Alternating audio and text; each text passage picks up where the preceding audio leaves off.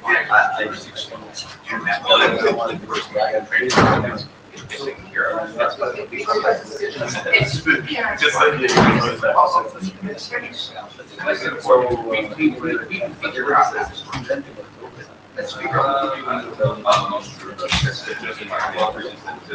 the journey and you get how do you feel about it?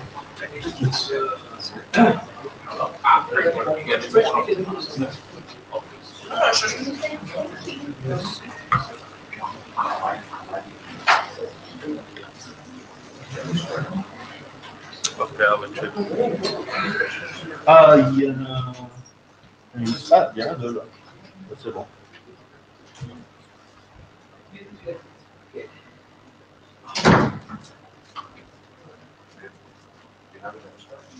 No. Okay. Excellent. Okay.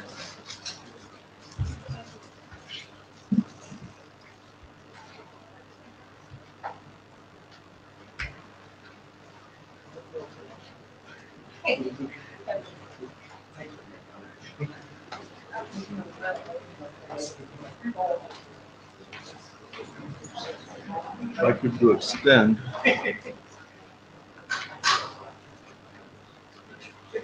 Okay.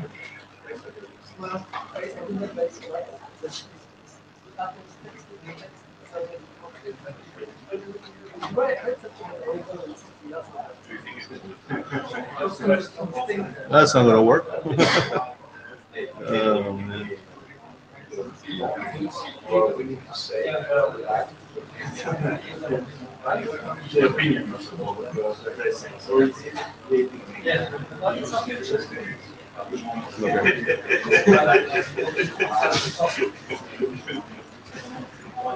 Okay.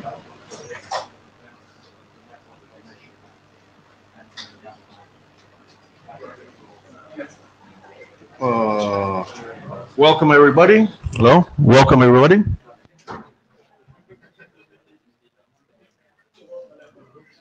Oh, shoot.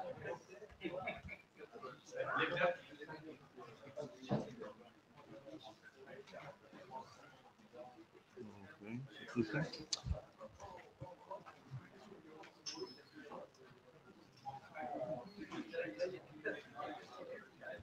So, we should probably close the doors and start. It's already 350, 352. First of all, this is 6LO, just in case you're in the wrong place. Make sure this is what you want to be. We have a minute taker. Thank you, Dominique. There you are. And I believe we have a Jabber scribe as well. Thomas, thank you. So I think we're all set. Make sure you see the note well. This is just to see if you're awake. Actually, you may have noticed this is not the very latest and greatest note well. That doesn't matter. You have to be aware of the very latest and greatest note well. It was recently updated. I didn't actually manage to do it on time, but it doesn't matter. You have to be aware of the very latest, and you can always get that on the printed agendas and on the IETF webpage, etc. So make sure you understand this. Something you don't agree with it, then you should leave. This is our agenda for today. It looks a little packed, but I think we should have, at least in theory, a little bit of time left at the end, which is good because we have sort of a discussion planned for the very end. So if we have any extra time, I'm sure we'll be able to use it. But basically, we're going to have an update to 6LO Pen and D, which is actually a collection of about 3 documents with Pascal. And then Yongun will give us an update on the applicability and use cases for 6LO. We have Charlie on packet expiration, transmission of IPv6 packets over PLC. And then we have a new proposal for body area networks, 15.6, by Sajad. And then at the end, we have Pascal again, and with the chairs, we're going to moderate a session. In total, there will be like 40 minutes, so Pascal will start with some requirements, and then we're going to have more like an open discussion, hopefully with some folks from transport as well. Summarizing status since Chicago, we have 3 new RFCs. So deck ULE now became RFC 8105. The low back document now is 8163. And not that it was a working group document officially, but we definitely benefit from it. This is draft keeping in on 82.15 IE became 8137. And as we had announced in Chicago, we actually went forward and carried through and dropped the mesh link establishment effort that we were undertaking, partly or quite in large part due to interest from Jupyter Mesh and Zigbee NAND. Since they no longer needed it and we didn't get the required update, then we dropped it, and everybody was fine with that. Status of documents since Chicago, we have, well, backbone router, you'll see an update on that. That's still ongoing. NFC, we will see an update by Singapore. So we don't have one right now, but by Singapore incorporating more comments, etc. APND is also part of the quote-unquote 6775 update, which Pascal will tell us about a little bit more. The other interesting one was Bluetooth LE Mesh. We could have had an update this time around, but the authors very wisely decided that it probably made sense to wait for implementation experience. That's always a very good reason to wait for a little bit more. So implementation experience, we should have maybe something by Singapore, hopefully, and the applicability and use case, we'll see an update now. And of course, 6775 update itself, the main document there was updated with working group comments. After that, we actually issued a working group last call, which finished about a week ago.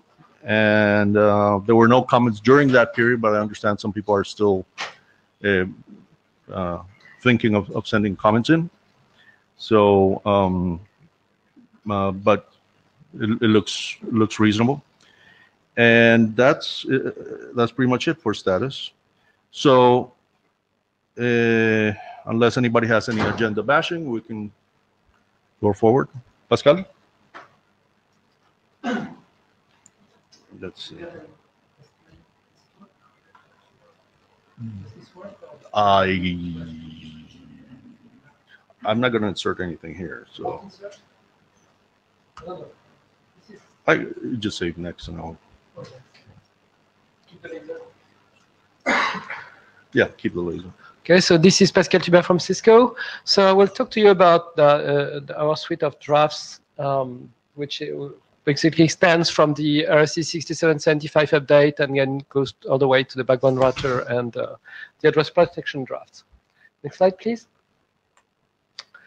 So we have extracted the RFC 6775 draft from the backbone router draft. They were both in the same place initially.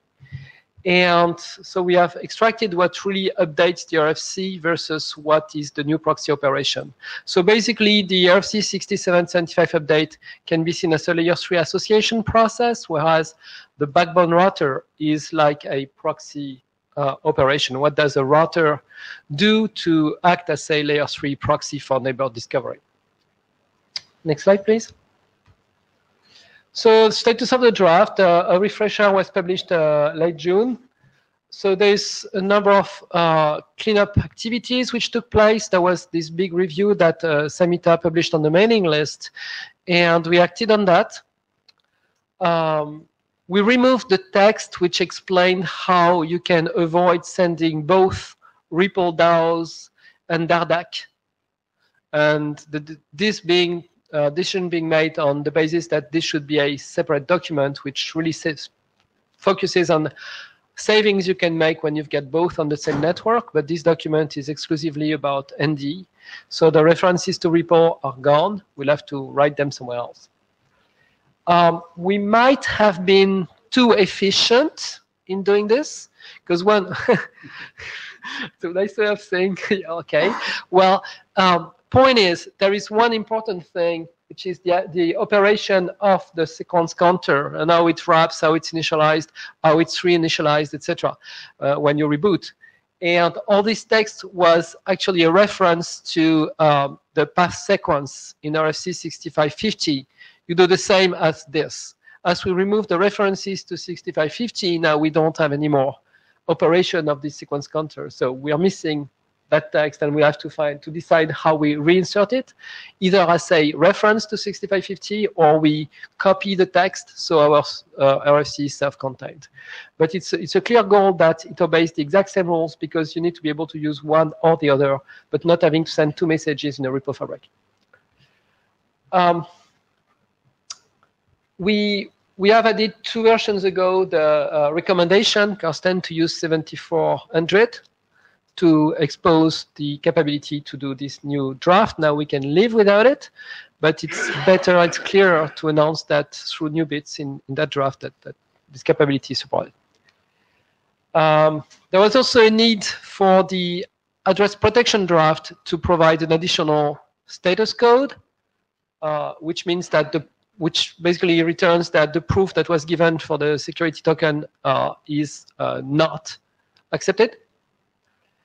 And so this status is provided here, but the action on the status is in the APND draft. And we separated the privacy discussion from the security consideration. So we have those two separated. The security consideration is the usual security thing, and all the text which says, oh, by the way, we don't tell you, oh, you build an address, we place no constraint on what you do, but if you do it, please make sure you follow the privacy recommendations. This is now its own section. By the way, there is at least one implementation. I've seen 2. I don't know if the second one is complete. The document was ready for last call. It was actually last call. I thought I had fixed that slide, so I'm confused, but maybe I wrote it on a different slide. Yeah, finished last call a week ago. We finished last call. There were not so many comments. Some of them I received directly. So I asked the author to publish them on the mailing list. It was not done, so please consider that it's not completely complete until those comments are published. And there we go for this slide. Next slide, please. Oh, no, it's not the right slides. Oh. Because I checked on the site and they were good. So that's why I was surprised that this slide was incorrect. We have a separate one for backbone router. Yeah. This one. Yes, everything separate. You get the update, you get backbone router.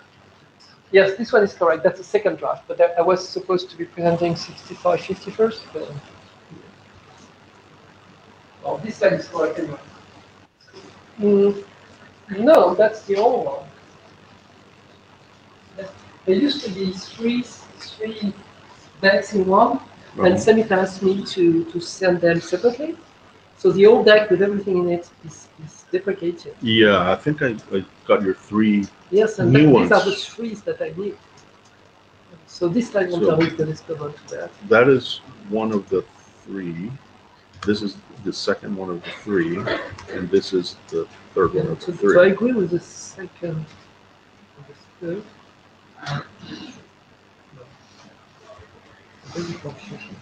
Because there's only one slide, and it's correct on the website. There's only one slide in each of the backbone router and the interface. So what do you, I don't know. These are the 3 I have right here. These are the 3 you're going. And the extension backbone routers, these are the new ones. Yes, these are the new ones. Can you open the one? That's the one that's open here. So it doesn't do anything because it's already open. And this one. No, this is the open. Can you present with this, Pascal, or do you want to swap out? I can talk anyway. Yeah. No, but swap out, Pascal. I can take the next person on the agenda while you figure this out. You want to do that? That would be nice. Okay. Yeah. Sure. Okay. Resend the slides to Gabe. I can also bring that up here. Why don't you make sure they're there? Oh, I can just, if you want me to connect this to my laptop, then also. Yeah. Just connect your laptop. Oh, not this one. This one. Do you have a VGA? This works in directly? This works for me. Okay. There you go. So guys, what kills me is that in the very side.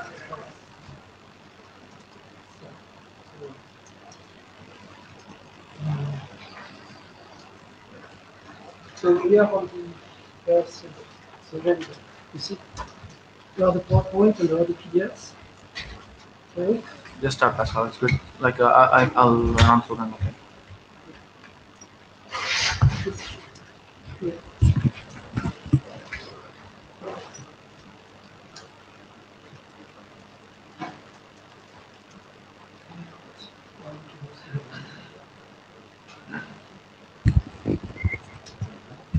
So for the people remote, including Samita, like Pascal is just switching slides. Getting all Yeah, the can you guys hear me? Yeah. Yep. Okay, great.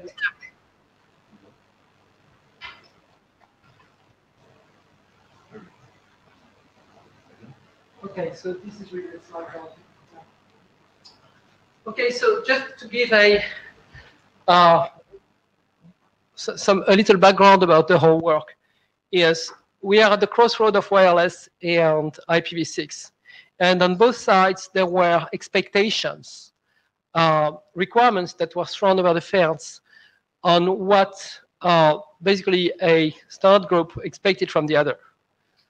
For instance, IPv6 has designed solicited multicast with these requirements that there would be 2 to the power of 24 multicast groups to make it perfectly efficient. But on the other hand, those groups were never, the capability to have this number of multicast group was never present on the IEEE side, meaning that it has always been broadcasted as opposed to multicasted. That's never prevented ND to work, but that kind of creates limit to the applicability of ND to experimentally 10,000, the order of 10,000 nodes, right? Which this limitation really comes from the fact that the multicast is broadcasted. Now, on wireless, it's stringently different. Now, in a general manner, ND requires a very reliable multicast or broadcast operation. Even if it's a broadcast, it needs to be very reliable, because that's how we discover address duplication. And as it goes, we all know that due to some laws of physics, sadly, the wireless will never provide that. Cheap and reliable multicast is not something that radio can provide. So certainly 4862 cannot operate as designed on radios, which boils down to the fact that if it appears to work, it's mostly because the entropy of IPv6 addresses makes it so that the collision is very rare, not because IPv6 operates as designed. Okay, so this is basically the expectation from the IETF and what the IEEE should have or should be doing, but that was never present on the IEEE side. Now, the same effect exist on the other side as well. There are those expectations that the IEEE has on IETF, which were never really there. In particular, in .11, you read that Wi-Fi recommends that a proxy operation is performed on the IP for ND and ARP. As it goes, we have never specified this operation. And so we have resorted to proprietary implementations to decide how exactly a proxy would operate in that particular context. And the one thing which certainly does not exist and cannot be done without a standard is the equivalent of the association. Because what those implementations do is that they snoop ND and the HCP. Eventually, they resort to traffic if nothing else works. And based on that, they discover that a certain address is present on a certain AP, and that's the way all this proxy operation is kicked off. Basically, we now use RFC 6775 update as the layer 3 association process, whereas the backbone router is the proxy ND operation process. So we are finally bridging the gap between IEEE and IETF and providing the missing link, which really enables a proper operation of NDP over radios. Next slide, please. So this I already presented. Next, I think. This I already said. Okay, and this one has the correct dates in it. So like I was saying, we have addressed, no, we are there. Go back, yeah. So now this is what I was trying to say on the previous slide, which is this is the pointer to the last long review that we had on this document. And so we had this privacy discussion. We were a bit too efficient in removing some text about the TID. We have removed the text that enables the DAO, sorry for the typo, to refresh the DAR state. And we passed working group last call. Okay, so next slide, please. So like I said, I get some private commands. We'll address them, but I asked the author to copy to the list, otherwise I'll forward. Like I just said, we probably need to point again on 6550 or to copy the text which describe how the sequence counter is initiated, the lollipop thing and all that sort of thing. And the question for the chairs is, do we have enough review to call it victory, or do we need more workgroup time?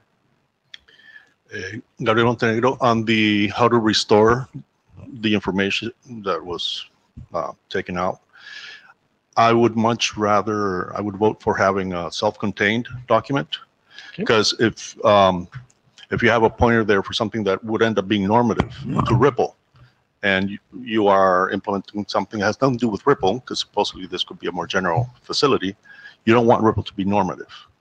Great. So you want the document to be self-contained. So that would be mine. So I will ask the author of that text in Ripple if he can give me the text. Hey, can you give the text? Yes. Okay, that's done. I'll do it. Okay. Rahul Jadhav from Huawei. The update allows the proxy to register to a proxy-based registration to 6 BBR is what I understand, right? So extended ARO option allows a proxy-based registration. A registration to the proxy on behalf of the target. Okay, so now the word proxy appears twice.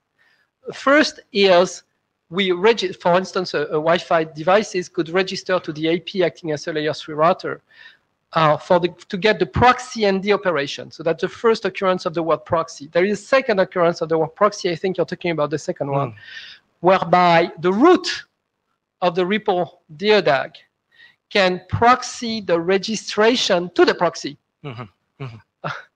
on behalf of all the nodes which it learns through Ripple and maintains through Ripple. So that's why it's so important that this TID operation is aligned to the operation in Ripple.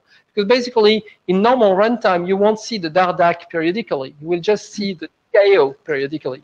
But the TID inside the DAO that the root receives will allow the root to maintain the state on behalf of the registered node. Target node, right? Yes. So that's why actually one of the big changes that we have in this document versus 6775 is that we register the target as opposed to the source, because the root of the Ripple DODAG is the source of the packet. But what's being registered is the target. Actually, it's, in my mind, I mean, at least mine, it's kind of quite consistent with the usual use of a target. So I'm pretty happy with that change. So, the next question from me would be, is it even possible from 6 BBR to deregister on behalf of the target? To what? To deregister. Like we have the proxy registration now. Yeah, sure. If you get a no-path DAO. No, I don't think the spec allows you to do that. I'm sorry, but I have some text on that. I just don't remember what I wrote. The reason why it gets complicated is because of the TID, addition of the TID. Now it has an associated state information which it has to maintain. So, which has a lifetime, but we have to think it through whether it would be a good idea that a DAO with a lifetime 0, a no path DAO, creates a deregistration or not. And out of my mind right now, I don't remember the arguments. There are some, and they are in the draft. I think I discussed that case, but I don't remember. Can we take that to the mailing list? Sure. Yeah, thank you. So Pascal, like, do you think that's going to result in changes in the draft, or? I don't know yet. Can we integrate that as a workgroup question? The realistic question? This is part of working with last call. So and the forthcoming comments that you indicated. Yeah. So Raul, let's have this discussion on mailing. Let's just clarify. I think there is text on that because I kind of remember writing it. I just don't remember what the arguments was, so I don't remember what the conclusion is. If you disagree with what the text that's in the document, then please raise a mail on the mailing list and we'll sort it out. Pascal, this is Samita. Pascal. Go ahead. So I was referring to Pascal's question on whether we should extend the working group last call. May I suggest that maybe we could, after he publishes the next revision, maybe we could have a short extension for 1 week for people to review. Does that make sense? Maybe Gabe and Suresh, what do you think? Would that be, Samita, a clarifying question? Would that be, dependent on the amount of changes that are put there, right? Because I was asking to get, my question was not spelled correctly. My question was, do we think we have enough review during this work group last call to call it victory?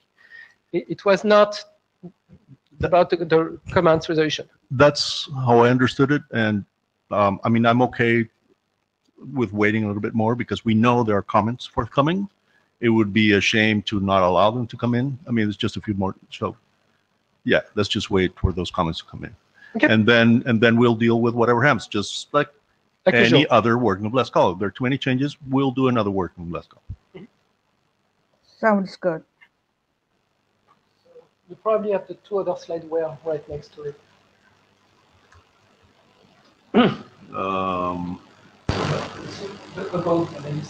This is, so you're going to the backbone router. Okay, this one.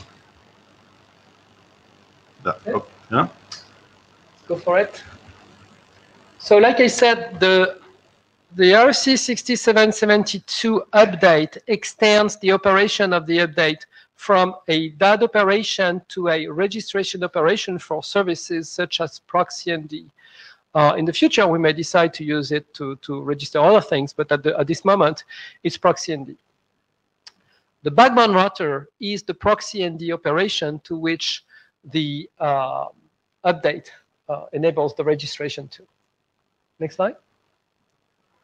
Okay, so actually I just published a refresh because the document was reaching timeout. We have an implementation. It has been demonstrated several times at the IETF, including at the 6-dish plug test with a client by Thomas, by the way. Certainly, we could use more implementation. Certainly, I would love to see more interop. In particular, I would love to see a open source backbone router implementation to test the interoperation between 2 backbone routers on the backbone. Because what really happens is when you've got a mobile device, Wi-Fi or 6LoWPAN, that moves from one 6 BBR to another 6 BBR. So it moves from ripple DAG to ripple DAG, and there are different 6 LBR. Now, the 2 6 LBR need to agree on where the device is. And that's part of the spec does, right? Enabling movement. I have not tested that with another implementation, certainly, because I only have mine. So I would love to see another implementation and play with it. But that's where we are. I also asked IEEE, in particular .11 experts, to review those 2 specs. So this is happening. We'll see what pops up on the mailing list. My goal being, this was kind of reviewed for the 15.4 world. I would like to have an assessment of the .11 world. Just to, so if they see, if you change those 3 bytes, or these 2 words, this would be applicable to Wi-Fi. Said it's not like that. That would be bad. So I've asked that. But otherwise, for I'm concerned, I mean, it seems that this is ready for work last call. It's been very stable. Any reaction there? Shoot. Nobody pops up, yes, I'm doing an open source implementation? No? No? No? Okay. Yes, you were. I know. I really hoped. Almost is almost good enough. Okay. Well, we are done for that one, I guess. And then there is the address protection. This one here. Okay. And Besat, I see you're in the room, so please jump in if there's anything you want to add to what I'm saying. So certainly, this is the 3rd piece of our story. This is how we perform source address validation, which is savvy. because we have this state in the 6LBR, we can validate, including a crypto state. We can validate that the user of an address is the one which registered it in the first place. We can validate that when an address moves, the new place, where the new device which claims the address at the new place is the same as the old device, and we can validate that with some cryptographic exchange, proof of ownership, basically, of a token which was given in the first registration. That's pretty much what it is. So we kind of revamped it quite a bit, to be honest. It's editorial, but we have removed a lot of extraneous text in appendix. So there is a lot less normative text, which normally would help later in the process. We have added this section about updating RC 6775. And we claim that we are ready for a review by, at least a first review by Security Directorate, for which the chairs basically called and asked Tero Kivinen, who has been helping us a lot in many security activities, and who's an expert of 15.4 security. Yeah, well, summer was not the best time, but we expect that early after summer we'll get the feedback from Tero. That's basically where we are. Again, any question? No. I think we have to get moving. What? We have to get moving because it actually took a lot of time.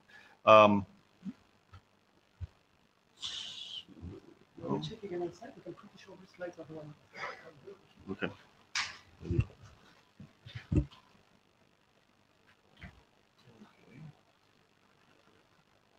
So next on the agenda, the Yongun with the applicability and use case. Hopefully I have the right slides this time.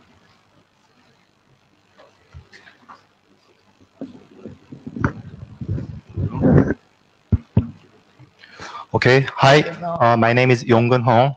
So I present the 6LO applicability and use cases.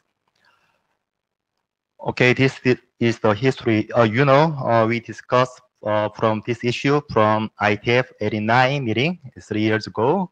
So we present the first individual draft and IETF94 meeting, and we the working group adoption was done in the last year. So this is the second revision. So I would like to focus on the goal of this document. This document, the goal is to help 6LO pen stack adaptation by layer 2 constraint technology and help a newcomer understand how 6LO pen stack can be applicable in practice. So useful new adapter of IoT at IETF. So in this revision, we try to include some practical 6LO technology. So that is the Byte mesh and the Wyson.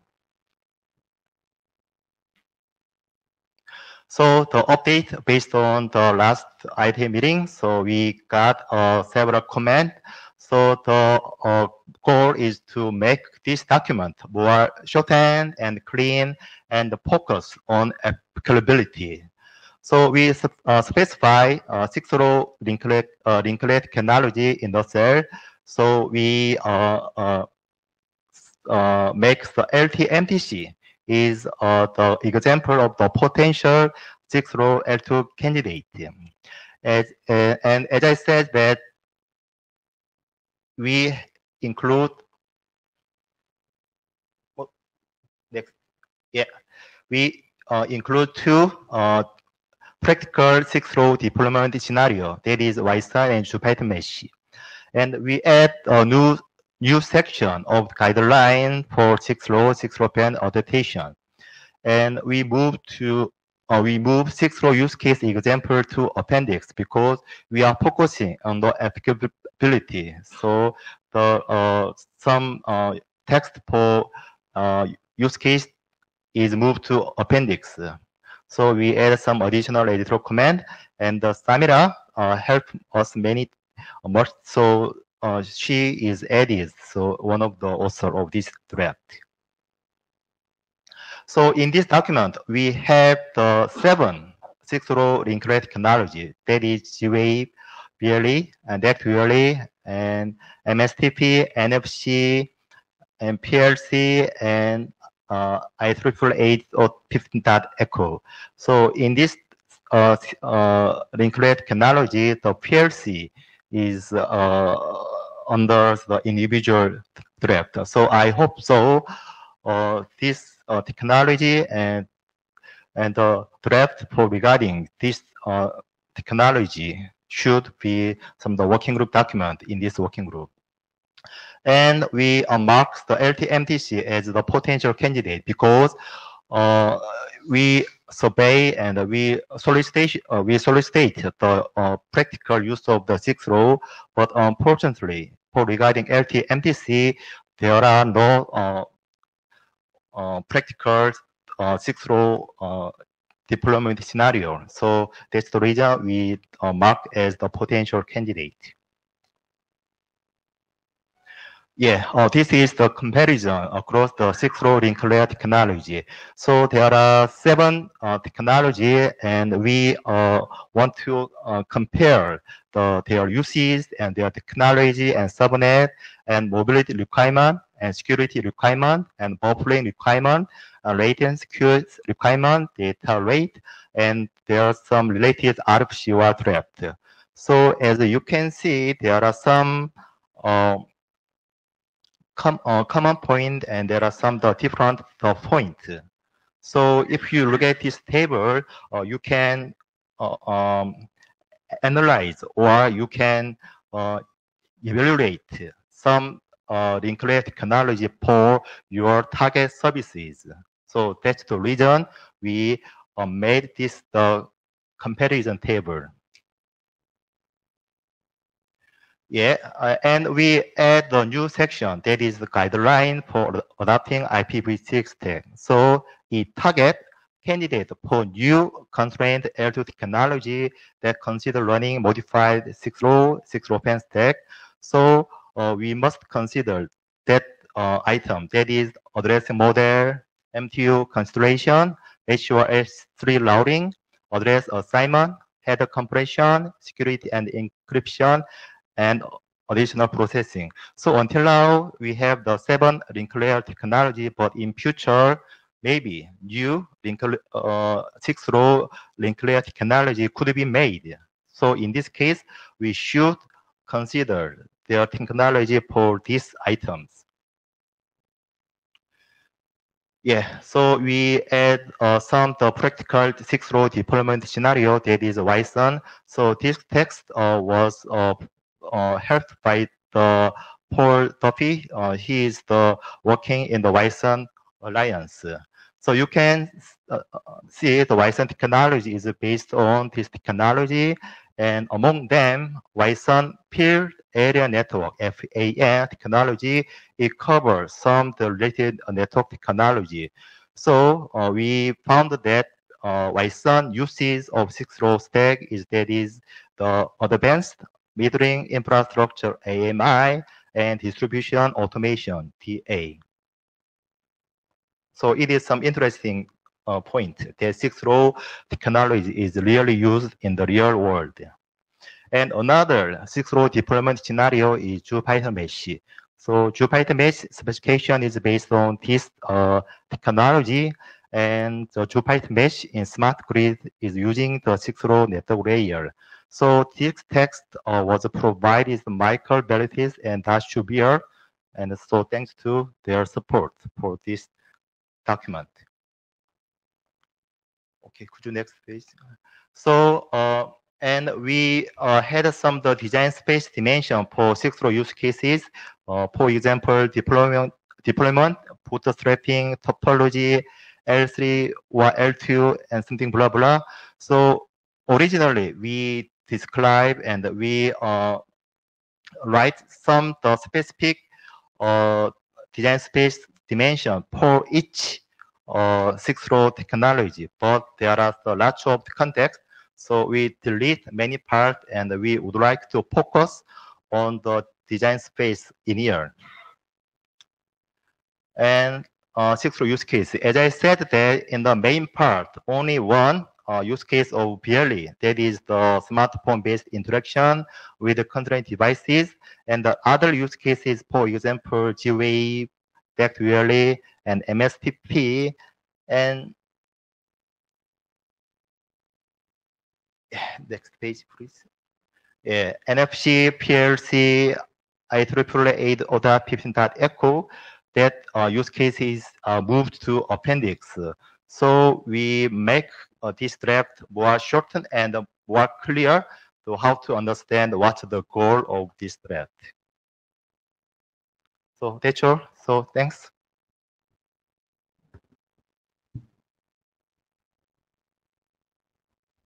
Carrie Lynn, first of all, thanks for pulling all this together. I think it's a very useful survey of the field. I guess my question to you is, one of those things on the list is not like the others, which is MSTP, which is wired, and everything else is wireless. Have you thought about doing some sort of, I don't know, I'm just wondering if there's some sort of a figure of merit that might be based on, good put per, times distance times price or something like that. I mean, how would somebody, choose a wired data link over wireless based on reading, your document? Yes, the good question. So actually, we don't consider the differences between wire and wireless. So except MSTP, other technologies are based on the wireless, right? You can see. So there's PLC too, right? Sorry. PLC. Also PLC. So PLC is not the working group document. Yes. So MSTP and PLC is the wire, and other technology is wireless. So okay. So currently we don't have text that reflect your question and comment. So I'm thinking, and I tried to how to reflect. So you can help us. Okay. Thank you. Pascal Tubert, I'm just reacting to what Kerry said, and there is some feedback from the real world in the metering business where they will tell you that for large-scale metering, there is not one link layer solution that fits all situations. For instance, if you have building, if you get line of sight, if you don't have line of sight, if you have concrete, etc. And the return from implementation and deployment that I got is that having a layer 3 routing technique, which allows you to actually use multiple sorts of link, and maybe you deploy both and you see what works, is a lot better than deploying only one and send a technician back later because it does not. Right. So that's really where the power of routing and using Ripple in this kind of use cases is so visible, because you will actually use both wires and wireless. Okay, thank you. So any other question, comment? So you can see this document includes some of the barriers in clear technology. So I'm not expert of that area. So we need some other expert to review and give some the practical information of the 6-low linked technology uses in the real world. So I'm also asking, and the Kerry says that he gave us, and the other person, I'm waiting your input of this document.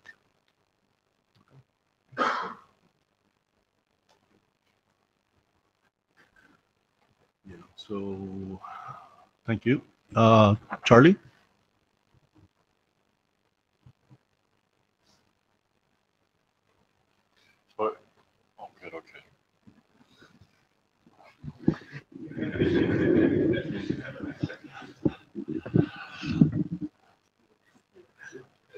Okay, well, hello, I'm Charlie Perkins, and do I just say when it's time to change slides? Or yeah. Okay, yeah, I guess it's time. So just a quick overview. We've been working on this draft to specify the delivery deadline times for packets in a 6-low-pan network, and currently we have packet delivery deadline time, and then also you can put in the time at which the packet was first sent. And with this information, you can make decisions about whether to drop the packet because it's not going to make the deadline. And you can also make determinations about how long it's been in transit. So it's a pretty simple idea. And it also assumes basically that you have a time synchronized network so that you can have a consistent idea of what time it is. So that's sort of an underlying assumption. And given that you have different networks that are still basically synchronized in time, even if they have different ideas of what the current time is, you could still do transmission between those networks. Next slide, please. So after the last IETF, there was discussion about including ASN as a time unit, and so that seemed like the right thing to do. And so we put that in. There was also some discussion about how to handle the reserve field. We didn't do anything about that except just to say that it's reserved. But other than that, the draft has not been changed very much. But one sort of pervasive change was to the draft currently is, the name of the draft is expiration time, but I think deadline is much more accurate description of what is provided. So in the text of the draft, it basically usually says deadline or delivery deadline or something along those lines, but the name of the draft has not been changed. So, I mean, except to say it's -04. So next slide, please. Here's a quick look at the format for the extension, and it's see, well, basically there's O means that the origination time is present. D says how you can handle dropping the packet if it's, for instance, you may allow for this information to be transmitted even if the deadline is passed, if the D flag is set to be 0. Question? Yes, Pascal Thubert. Charlie, there seems to be, I'm still very supportive of this work, right? Be very clear. There seems to be this assumption that you know how fast it takes to get there, and that the routers in the middle know if this packet is late or not late, or do you just want to drop the packet when it's too late, but having no clue at all if you can make it? Because it seems to me that basically you should drop the packet as soon as you know you cannot make it, not go all the way till deadline. Yes. But that seems to imply that you know how long it takes to make it, and my comment is pretty much the same I did last time. Is, for instance, if the root schedules the transmission all the way using non-storing mode all the way, it would probably be able to compute also the various hops deadlines, and so use that recursively or use that along all the hops, so that each hop would know how much time it has to forward this packet just to respect the schedule. And if you end up doing that, then you have a source routing sorted version of TSN, basically. Well, you kind of do that with TTL, right? I mean, if you want to say that this packet can't survive more than 5 hops, and I'm not talking about hops. I'm saying, oh, if the root schedules this path with this source routing information, and it knows the packet must make it by that time, it can also say, oh, first hop it should make it by that time, second hop by that time, all expressed in ASN. So you're really able to give the network what is your reference forwarding expectation. You know, I can somehow imagine a network where you'd like to have that close control of granularity of planning, but I don't know how to do it. And I think that this is going to probably get a huge majority of the applications. And, you know, as you say, let's say that you have an intermediate point where you're 1 microsecond away from the deadline. Well, you might want to drop it anyway. This is simple enough and useful enough that I'd hesitate to volunteer for additional complication. Okay. So you can go out there and get the implementation. It's been merged in with OpenWSN. It was presented also at 6TISH by Elijah, and we view them as a natural customer for this sort of feature. And the implementation has a EDF, or earliest deadline first policy, which I think is one of the most basic kind of deadline policies you might want to use. Question? Carrie Lynn, Yes. I'm just wondering if you've got any information on whether the dominant delay is queuing delay or transmission delay, or does this vary by technology? I'm thinking back to Pascal's question or response. It seems to me that in a mesh network, for example, it'd be very difficult to predict that all of the hops have the same cost, for example, because it seems like as you get closer to the edge, those nodes are doing more routing on behalf of other nodes below them, so that potentially there's more traffic going through those nodes. Yeah, I think, if you want to take a look at sort of measuring the distribution of delay times through the router and then slice it up between queuing delay time and other effects, that's a pretty good paper. And as far as I know, depending on which network, different effects are dominant. I mean, some it's if your network is congested, boom, that's it. And I'm not sure whether you want to count delay because of interference versus queuing delay on the router. Those are two different kind of things. So I'm going to sort of maintain my blissful ignorance here and just say, we just want to say what the deadline is and let it go at that. Go ahead. Thomas, Carrie, I want to answer. I think it depends on the technology. From the OpenWSN stuff that we did in 6-dish networks, the delay time is mostly queuing. You wait for your slot. Yeah, that's my yes. I actually had a second question, and that is, how closely do the clocks have to be synchronized? Is it just within some epsilon? In other words, can they sort of oscillate within some some epsilon? Well, what if I told you that we measured experimentally that the clocks have to be within 1%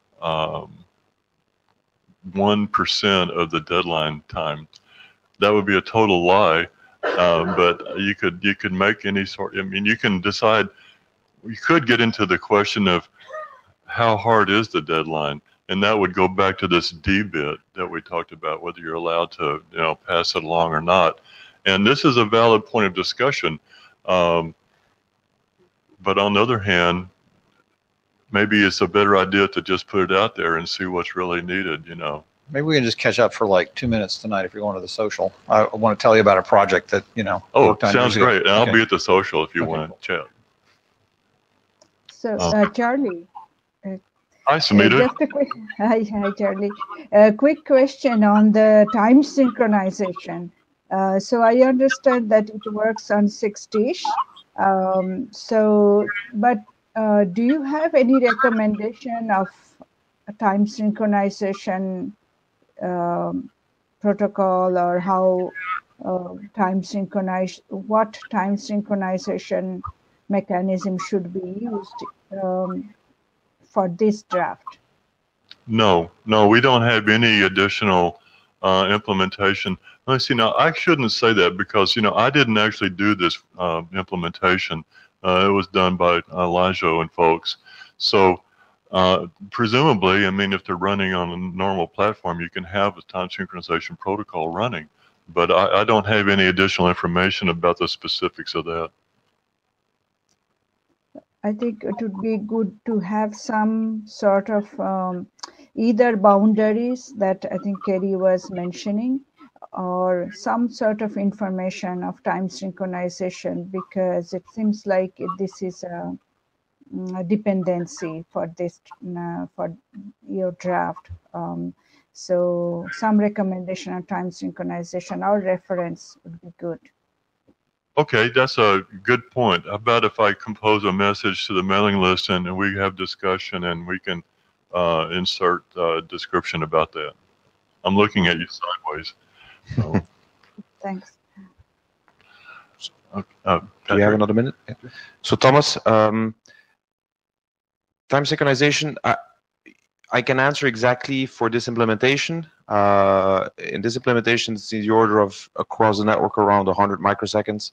In commercial it's around 10-15 microseconds across a 100 node network. But But this doesn't have anything to do with this draft, right? Not This really. draft just says timestamp in, timestamp out, and whether you're well synchronized or not well synchronized, it doesn't affect at all this draft. This draft just timestamps. So I think, you know, how the network is synchronized doesn't really matter. It's to the application to say, okay, I just received a packet which has this timestamp. What do I make out of it? I know what's running in my network. I know how much I can trust it. But this draft will carry it regardless, right? It's independent. Right. So what I understand is, just to make a dumb example, let's say you send out the deadline thing here and say, I want to have a deadline of 1 microsecond from now. And you're not going to really get very far. So we could insert some language in the draft that says, well, you know, the precision of your deadline time has to be affected by the precision of your time synchronization. But that won't change the format of the packet. Yeah, agreed. Yeah, but you know, if the time synchronization precision is not very accurate, then time out minus time in minus time out may not be very correct. So if you specify some, you know, range of time synchronization precision, that would be good enough, I believe. But I think we can probably discuss on the mailing list. Well, I know if you see something on the mailing list, please comment. All right. Sure. Gabriel. So I had a question, trying to understand the semantics of this thing. So looking at the D bit, you turn it on, then you're supposed to throw away the packet if it's beyond the deadline, correct? But the operative word there was should. So do applications know if they have to rely on this, if they can maybe rely on it? Is it meant to be just to get rid of extraneous traffic on a best effort basis? I mean, what kind of semantics are applications expecting? Or are there going to be issues if there are duplicates, for example, because somebody did not obey that should, as they're, you know, open to do? If it's a should, it's not a must. Would you recommend that we change should to must? No, I'm asking because I don't know how it's used. So I don't know what applications expect. It was a question about that. If applications expect very clear, crisp semantics, then I guess a must is probably a better choice. But I don't know what the applications do with these things. Okay. If it's meant to just get rid of extraneous traffic, that should is fine. Okay. I don't know how to answer that, but I mean, we could ask 6-tish folks; they might know. So Thomas, I'm not answering 6-tish. I'm just thinking out loud about applications. If you send a packet with one of these headers in there and you set the debit for drop after deadline, I mean, you expect it to drop, right? So we should make it a must instead of a should. Well, if it's a should, then I set the bit and what happens? So either I don't set it and it just carries on, or I set it and it must be dropped. So I would say that to must, otherwise I don't see. I'm okay with must.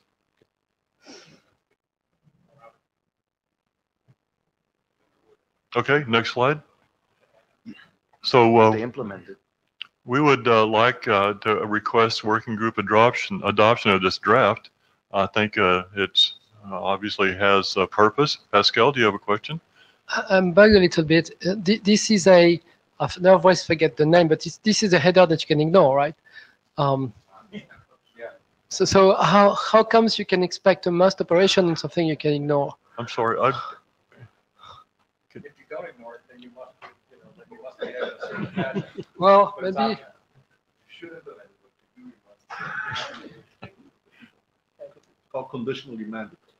Yeah, Suresh Krishnan. So I don't really see how that can be a must, or a serious must, right? Because it's optional to process, right? So if you put it in, you cannot expect it to be enforced. So this is like hop by hop options in V6, right? You can say like, if you don't understand this, drop the packet, right? But like there's another RFC or RFC2B which says that, oh, if you don't want to process hop by hop options, don't do them, right? So like you're in a very, very similar boat, like because you can say must if you want, right? That's okay with me. But the sender still cannot expect, if you set the debit, that the packet will actually get dropped because somebody won't understand this like deadline option, right? Okay. Can you say a little bit more about why someone would not understand deadline option? So let's say somebody doesn't implement this draft on the path. Does not implement it? No, Okay. not at all, right? Right. So, and you said the debit, do you expect it to be dropped or not? Right? Like, I would say no. Can you rely on the fact that it will be? Right. You cannot, right?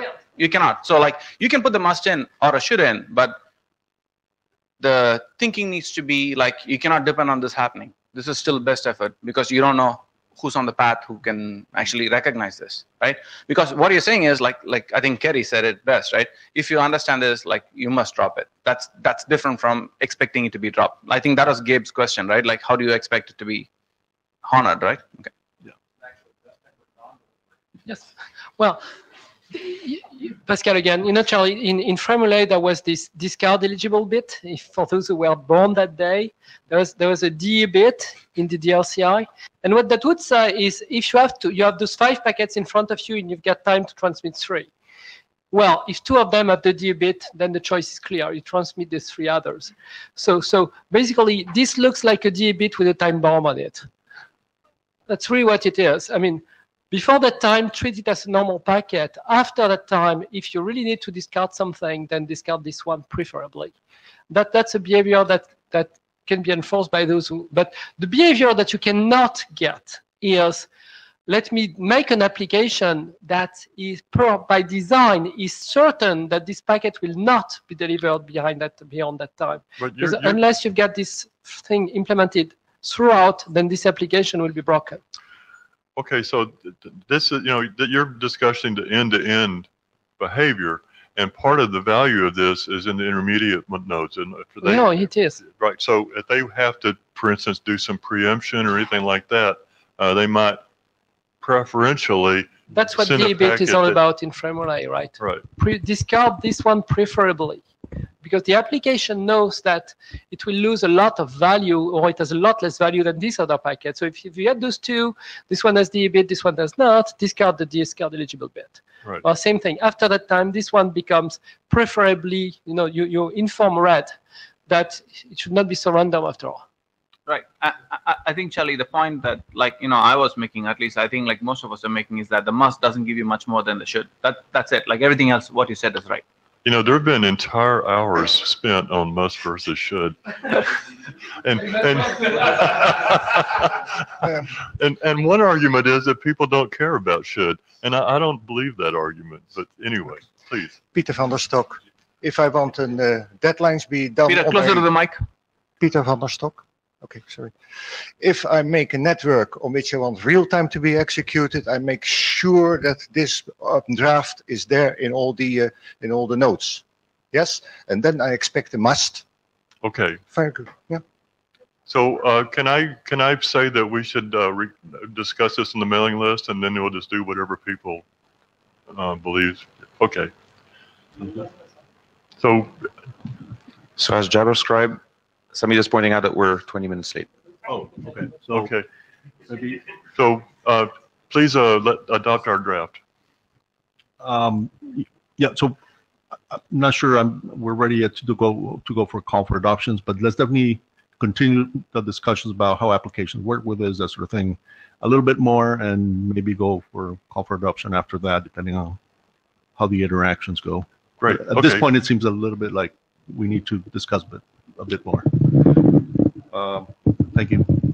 Oops, wrong one. So next is PLC networks.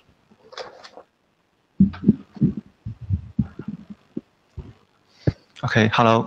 This is Jian Changho, and today my topic is transmission of IPv6 packets over PLC networks. So this work was done by me together with Donggen and Xiaojun, and currently it's version 1. And today we would like to call for adoption. Okay, next page. So what is PLC?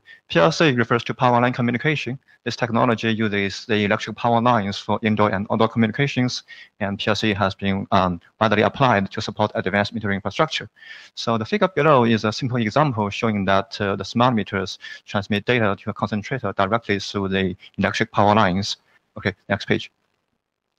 So I presented this draft last time in Chicago and have received comments from Samita, Stefano, and Sari. And based on their comments, I updated this draft. including the following path types have been updated, including the addressing modes, the unicast address mapping, the neighbor discovery, command frame header, and connectivity and topology. Okay, next page. So comments after IETF 98. So here I would like to thank Samitra and Gabriel for building the connection with ITUT Studio. And finally we got the support from Stefano and Sari.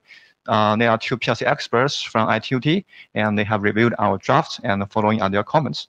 So here I will not go deeper into these comments, but I would like to mention that Stefano is the chair of SG15Q15, which is a PLC study group in ITUT, and he suggested that they send the informal feedback at first, then exchange license to make it official. Okay, next page. So following the updates of this draft, first is the addressing modes. There are two kinds of addresses in PLC devices. The first is the 64-bit, the globally unique long address, and the other is the 16-bit short address. So in a PLC network, each device joins the network by using the long address and then communicates with other device by using the short address. Okay, next page. And for regarding the unicast address mapping, we use the 16-bit short address mode only. And for 191.2, since there is one line referring to the RFC 4944, so we put the 16-pan format for the short address here. And for the ITUT G.903, we put the pan ID in front of the short address. Okay, next page. And in this version, we updated a new subsection, namely the neighbor discovery. For the IEEE 101.2, there are two kinds of routing protocols. One is Ripple for layer 3, and the other is LoadNG for layer 2. So if the Ripple is used, then the neighbor discovery process refers to the 16-pan ND. And if a DHCP v6 is used to assign addresses, then the duplicate address detection should not be required. And if the 101.2 uses the coexistence mode with 9903, namely the LoadNG protocol is used, then the address registration defined in the 16-pan ND should not be used because there is already a defined pan bootstrapping protocol. But those mechanisms in 16-pan ND for managing the IPv6 prefix and corresponding header compression context information can be used. And again, in the IETF99-6LO-20170718-1550, since the LoadNG protocol is used, and there is a predefined pan bootstrapping protocol, so we don't use the address registration defined in 16-pan ND. What's mentioned here is that the 9903 supports the 16-pan context option, so we specify that those mechanisms for managing the IPv6 prefix and corresponding header compression context information must be used. And moreover, for sending the ISRA, the PLC devices must follow the corresponding sections of the 16-pan ND. Okay, next page. For regarding the command frame header, this header was defined in 9903 mainly for the pan bootstrapping protocol and for the LoadNG protocol. So in our draft, we specified order in the header format. It should be put in the last position if more than one header is present, and it should be put before the 16-pan IPHC header. Based on Samita's comment, we updated our example in our draft. We put the command frame header in between the fragmentation header and the IPHC header. We use an ESC dispatch type to indicate there is another dispatch type follows, and this 1 byte is used for the command frame header to store the command ID, and then follows the command payload. Okay, next page. About connectivity and topology, still we have star, tree, and mesh. But in this version, we clarify that they are logical connectivity, not physical links, because there is some confusion that if we consider the physical connectivity, the PLC devices are connected in a trunk link. But if we consider the transmission distance, then they are connected logically into star, tree, or mesh topology. And we did some name change in this section so that it can be consistent with 9903, which had the CO previously for coordinator to pan coordinator, and the node to pan device. Okay, next page. Last time I put a question that if it is possible to include more PLC standards, and now the answer is yes. So currently we have 191.2 and 9903, and then more PLC standards like 9904 prime and 191.1 can be considered. And well, the 9902 G.H and EM has been ruled out because currently there is no deployments. And about our next step, we would like to call for the working group adoption so that we can have a further discussion with ITUT and IEEE officially. And again, your comments and feedback are always welcome. Thank you. Pascal Hubert, thanks a lot for this work. I mean, we had an early draft by Daniel Popa long ago, and that activity stopped, and that was a shame. So it's very good that you're taking this over, and I thank you for this. I'm curious. Initially, the first work I was aware of was for IEEE 1901.2, yes, which is the classical stack that we care for. IEEE, IETF, usual stuff. Now, I thought that the ITUT was designing its own stack. And what kills me, what bothers me, what I don't understand is if we do anything normative, which we feel is normative at the IETF for the stack over ITUT G9903, is it a norm to be, the standard to be used by ITU people?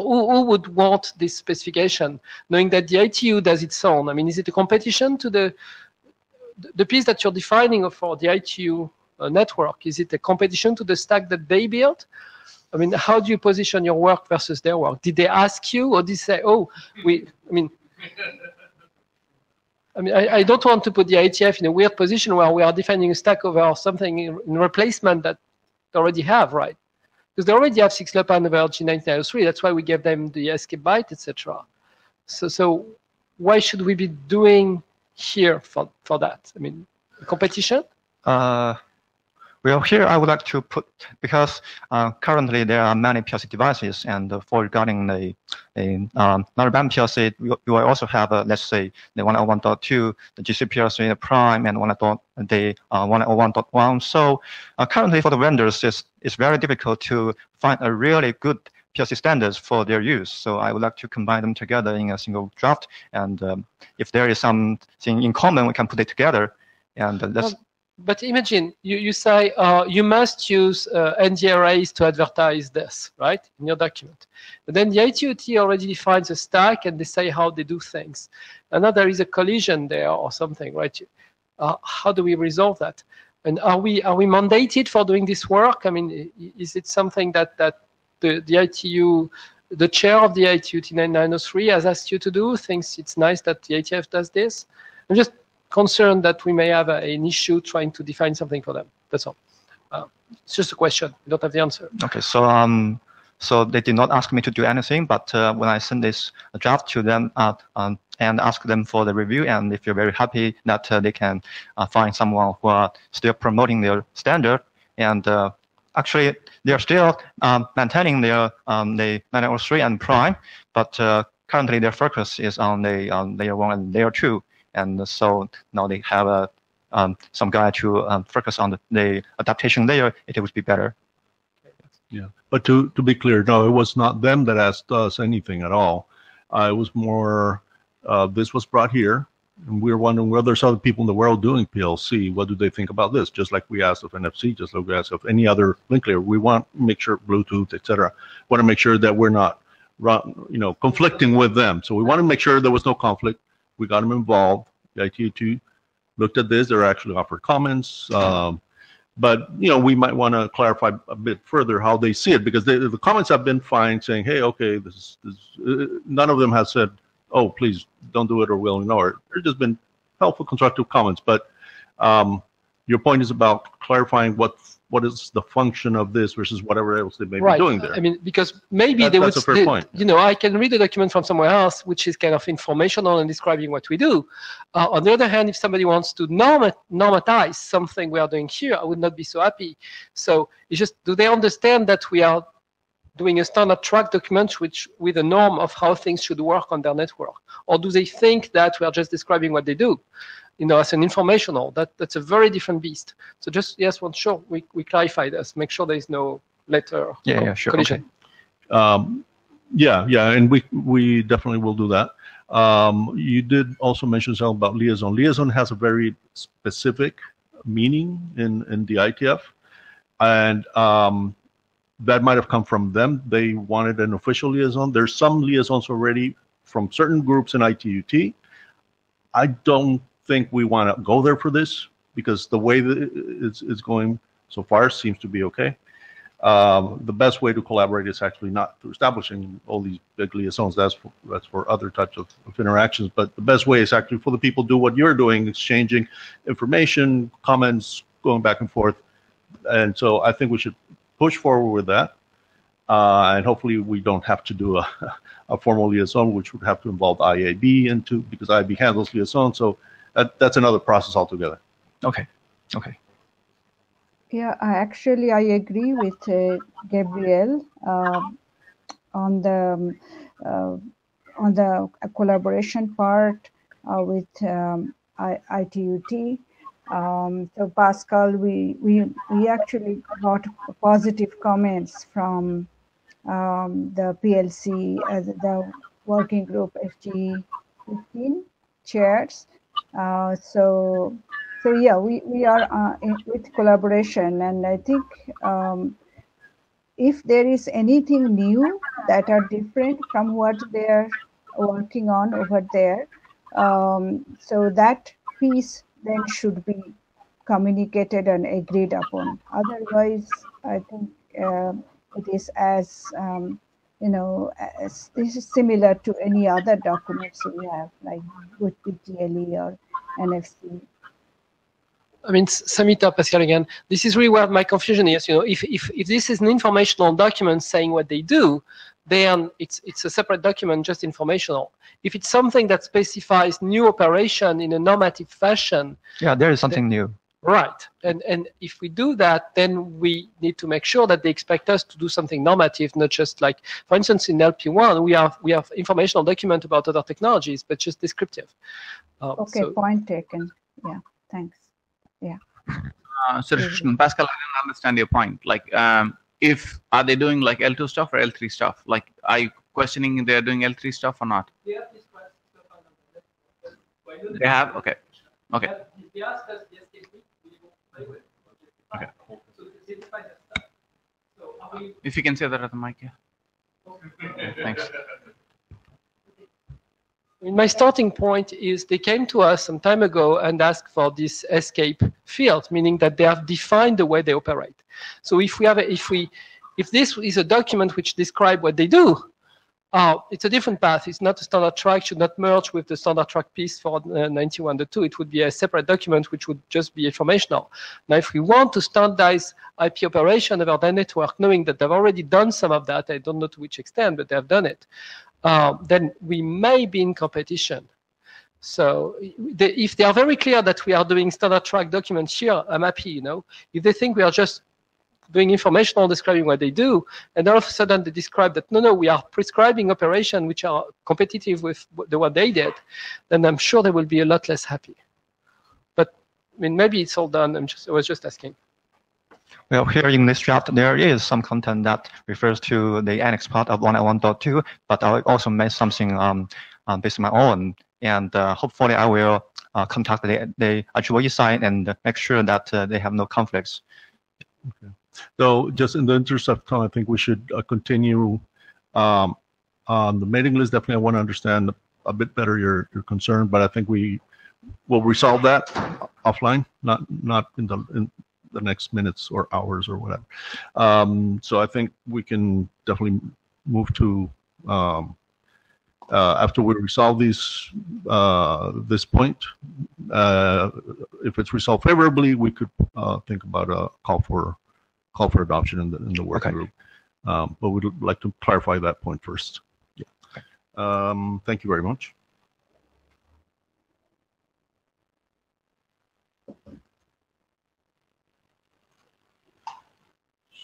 So now we have body area networks. Sajad.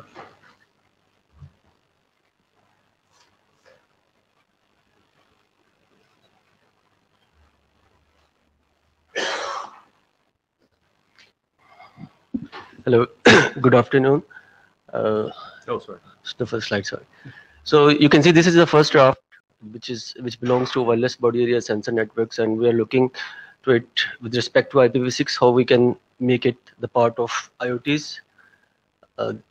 So the current status is this is informational draft we just uploaded in the June, and we're looking for we will think about the standard track efforts, and suggestion and feedback are requested. Yes, next slide. So there are different motivations. I will just describe the few ones. Like one is like the population is increasing day by day. So this is the one of the survey, like 761 millions in 2025 people. They need healthcare. They need remote healthcare. Another motivation is regarding GDP. Like GDP on healthcare expenses are increasing. So on a report, you can see the different countries, they have different GDPs, but the alarming situation is like it's getting very high, especially with the USA. It is surveyed like it will approach up to 20% of GDP in 2022.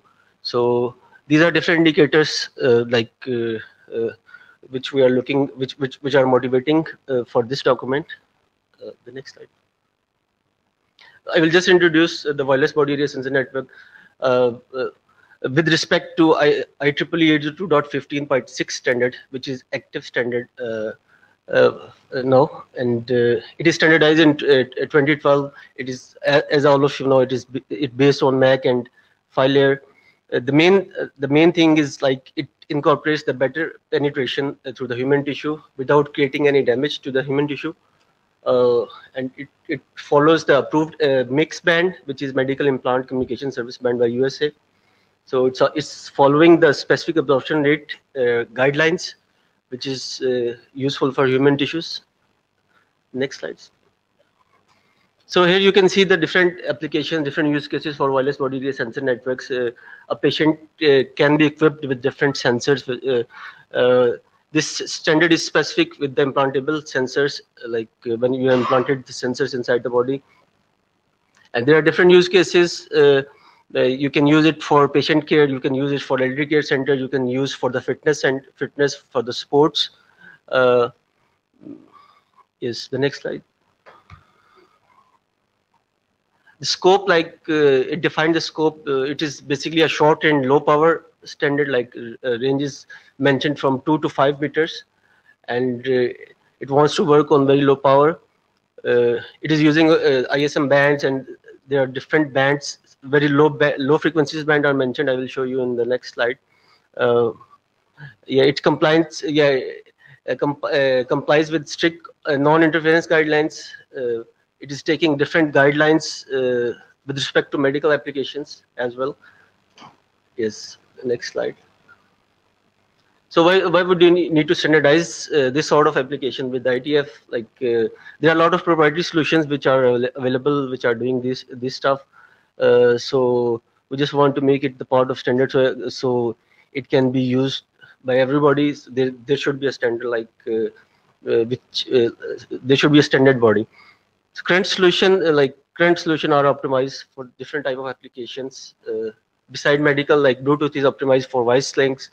Zigbee is optimized for the sensor, industrial sensor applications. Wi-Fi is optimized for data networks. So these are the general focus points which they are doing. Is the next slide.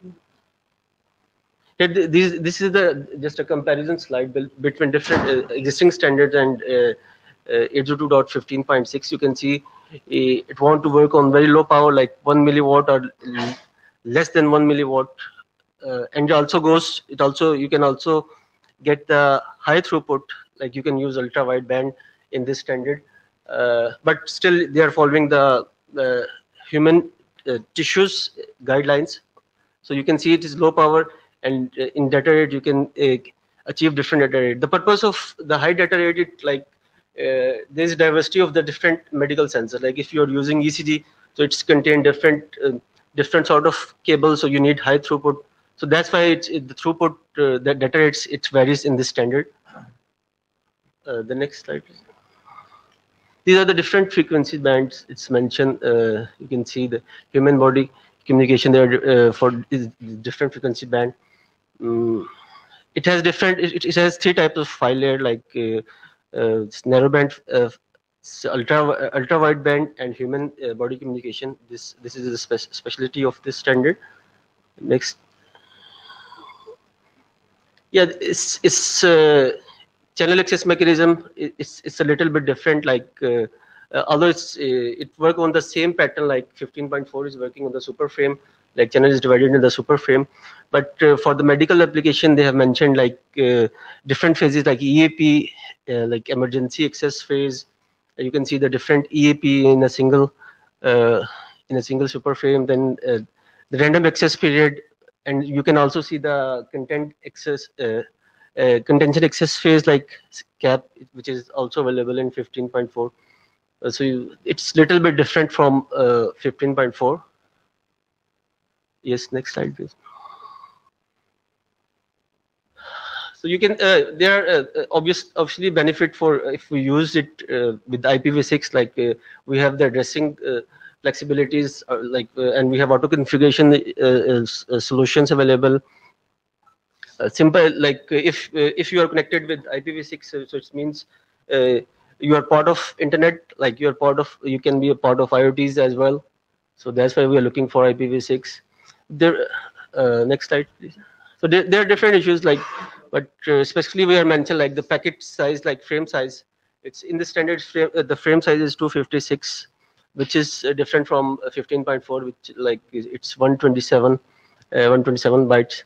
So this is a few issues we need to look if we want to make it a standard track, like how we will deal, like are we going to adopt 6LO PAN, or we are going to look to the compression mechanisms, how IPv6 deal with it. So yes, the next slide. Yeah, there are different industrial, you can see different industries which are adopting and making the chips for 15.6 Texas Instrument, National Instrument, analog devices. So the work started. So I'm in line. Oh, you are. Good. The next, yes, because so this is the brief introduction for the document, as it's our first document. So it's still informational. We're looking forward. So Suresh Krishnan, Noah Hat, I read the draft and there's really nothing in there about transmission of IPv6 frames, right? Usually when you do IPv6 over full, it's like a set of things you specify, you know, the unique address mapping, multicast address mapping. This one only has informational text about body area networks and nothing else. So is that the intent of the draft, or like what are you intending to do? No, like because because it's just uploaded in the June, and we just want to clarify the need. Like that's why we mentioned the word wireless body area sensor network as a focus point. But you're right. Like we should also mention about the IPv6 sort of things, how it can be incorporated. Like we have discussed in the group, but we didn't mention in the draft. Okay, no, but all it says is like, oh, 6LO PAN does not work on this, right? It says the frame format is different, 6LO PAN does not work, right? And that's it. So because like the title is kind of misleading. It says like transmission of da da da or something, has to specify all this, right? And that's why if you're talking about the need for using doing 6LO PAN for this, then it's different than saying it's transmission over, right? So like our focus is on like to use for this standard for the medical application. So that's okay. Yeah, and in the second step, yes, you're right. We need to look in detail how we will manage it with IPv6 and those sort of thing, and we're working on it. But we thought like after meeting we will update the draft to comment. Just to, from a chair point of view, there's nothing in here for the working group to do. So this would not ever become a working group document because there's nothing for us to do. So it was a good informational presentation, but yeah, for the timing it's informational document, but we will look for the response and the feedback if we get, so we'll think about this. Well, yeah, so for next time, think if there's something for us to do, then yeah, we should work, think about that. But if there isn't, then that's fine. That, Pascal, that pretty much echoes what my questions were. I mean, do you expect, what do you want to build on that? I mean, do you want to build a mesh? Do you want to, I see that there is need for reliability. Would you like us to put 6-ish on that file as opposed to the classical 15.4? Would that fit the kind of application that you have in mind? We need to know the applications. I mean, I really can figure out a mesh of that on my body. I think the idea is quite cool. But I don't know what I would put on it. That's another question. Yeah, 6-ish can be a good option. Like exactly. Well, if you were to describe this, and mostly, you know, I want to do a mesh, 6-ish mesh on it. So here is what's missing from 6-ish to get this mesh on my body. Then we could act on it, right? That's pretty much. I will again mention, like, the purpose of this initial document is to highlight the importance of this standard, like, which is not the part of this. So like, we highlight the standard, and now we are looking for the solutions.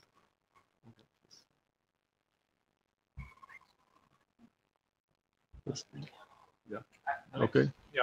Alex, So, and then we close the mic on this one. Okay, yeah, thank you. So this is Alexandre Petrescu. I work at CEA in France. I looked at the draft, a very nice draft. Thank you. You're the I first. see a frame format section. There are about 300 bytes in this frame.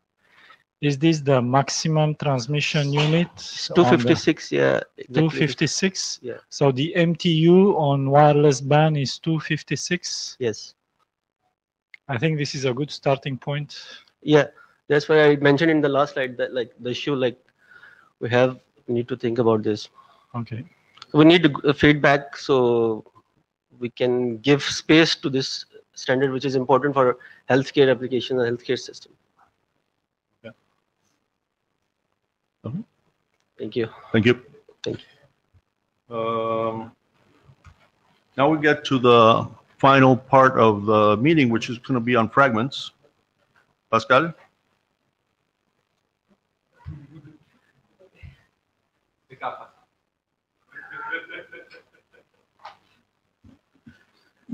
Okay, so this is a discussion that we spent a bit of time last IETF.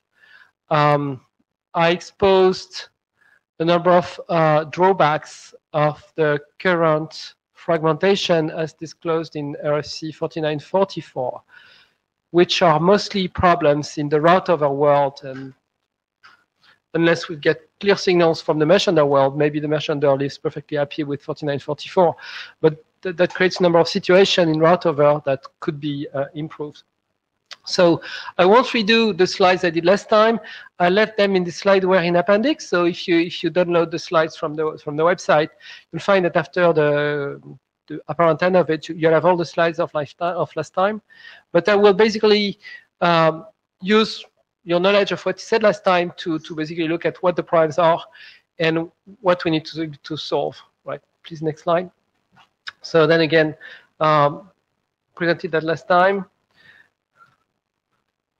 And yes, there is another aspect which needs to account for, is that for the LP1 work, we have also started working on fragmentation, and we have been thinking of a number of solution space things which could more or less apply to the work here. So like windowing and individual retry of fragments. So obviously the use case is quite different, the solution will be different, but we may take inspiration from the work that's been done there. A bit of concept for fragmentation. So initially, the first, very long ago, first 6LO networks, there was some TCP, and the reason why there was some TCP is just because of this problem with fragmentation. So people would rely on TCP because they would get MSS, max segment size. Now, the drawback of TCP, obviously, mostly if you send very small chunks of data, is you have to pay the price of an acknowledgement back every time, and that's really too costly. So the industry moved to UDP, CoAP, etc., which gives the application the capability to request an ACK really when they want it, and usually they provide the ACK is a NAP level ACK with some semantics which come back, not just hey, I got you, but I got you, so here is what you should do with it. So we're in a space where the acknowledgement is also mostly loaded with application space information. And on the side of your brain, remember that we talked a lot of streamlining last time, explaining that the packet could actually be reassembled at the other end much faster if we can streamline fragments as opposed to recompose at every hop. And actually, this gives us time that we can use for retries. Just a rule of thumb is the application is not changed if we can live within the time that we gain by streamlining. for doing our retries. Okay, next slide, please. So the summary of the prime that we discussed last time, prime 1, unless we do something which is not documented in any standard, we need to recompose the packet at every hop because we need to build the IP packet so as to route it and then pass it to the next hop. So we need to fragment, pass to the next hop, recompose, fragment, pass to the next hop, recompose, and that's what creates this very huge latency and buffer bloat in the intermediate nodes. So we basically want to be able to forward all the way. There is no control at all, nothing which tells you how to pace your fragments, how to slow down, how many fragments can stay in the air. So implementations tend to push all the fragments as fast as they can, and there is all sort of interference and buffer bloat which can be created inside the network again. Not only that, but if you have multiple flows which cross on the same router, then it will have to store buffers for all those fragments at the same time, and we end up with the classical congestion loss that we see in switch fabrics. But with the number of buffers that we have there, that gives us loss very rapidly, and losing a fragment has the side effect that we know that the endpoint will be waiting forever to get the fragment it's waiting for. Which is my last point. If you have some loss, then the recovery side, the assembly side, will have to time out. And actually, that's experiencing this, which led this RFC 7388 about which now helps us debug network. That's because they did this SNMP thing that they found that the problem they had was fragment loss. Question, David? I'm moving to the next slide. I suspect I'm about to reveal that I know next to nothing about 6LO. What exactly? Name, please, sorry, David Black, TSVWG working chair, trying to understand what's going on here. So, what exactly are you trying to do with that first bullet? Okay, so I mean that's when I'm skipping what I said at the previous meeting. I'm very sorry for this, but you've got this mesh of 6LoWPAN devices, and you're doing ripple routing over it. And now you're the 6LoWPAN, the classical 822.15.4 network, the PHY, will have 128 bytes of MTU, which means that if you want to provide the expected service of 1280 for IPv6, you will have to fragment anything which is in the order of 100 bytes and above. Right, L2, okay, yeah. Somebody's repeating what's in the audience. L2 fragment. That's really important. So what's happening is the transmitter has done an L2 fragment, and now it says at every L3 hop. So what do you want to do with the router? It's not okay. It's not an L2 fragment. It's a shim. So you've got this IP. You've got IP which sees 1280. Then you've got 6LoWPAN, which cuts it into a number of 6LoWPAN fragments, right? Mm-hmm. And this thing will do multi-hop over the Ripple network. Now, as long as you're at L2, nothing's gone wrong because I go hop by hop over L2. I hit the next. I hit the far end of the link according to IP, and at that point I need to pack it back. Which is the next hop because that's what we call route over, right? Every radio hop is a router. Oh boy. Okay. Now, do I need more, or is it okay? No, that's what I'm afraid you were doing. Okay, what? Let me let you finish your presentation, but oh boy. Right. And so, just to clarify, there's route over and there's mesh under. When this was written, it was for mesh under, in which you recompose at the very far end.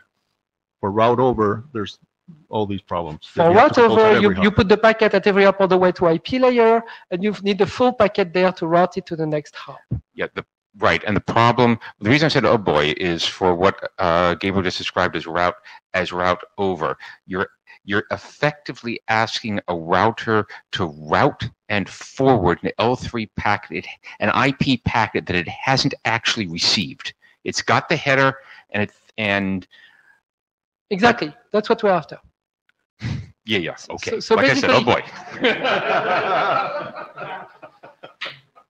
Yeah, customer on broken record mode. Broken record mode. What's written there in the first? Hello. What's written there in the first bullet has been possible for about 10 years now. which is what you're afraid of, David. It's been possible, it's not been described, and people... It has been described. I've read your book, and it was missing the... Well, we can discuss that offline, but you don't indicate that you need to swap labels. Now, there is a difference between an implementation technique and a normative document that defines a protocol.